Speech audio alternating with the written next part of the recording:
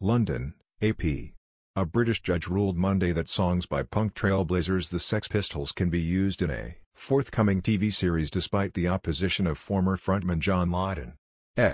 Pistols guitarist Steve Jones and drummer Paul Cook sued the singer, once known as Johnny Rotten, after he tried to block the music's use in Pistol, a Disney-backed series based on a memoir by Jones. Lydon said during hearings at the High Court last month that he heart and soul opposed the music's use in a show he considered to be nonsense.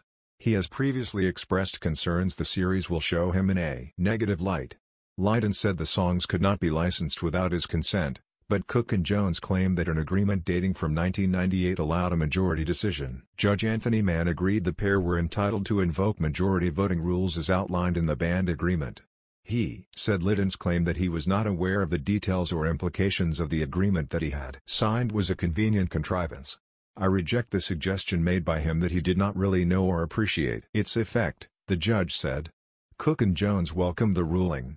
They said the court battle has not been a pleasant experience, but we believe it was necessary to allow us to move forward and hopefully work together in the future with better relations. Pistol is being made for Disney subsidiary FX and is directed by Danny Boyle, the Academy Award-winning director of Trainspotting and Slumdog Millionaire.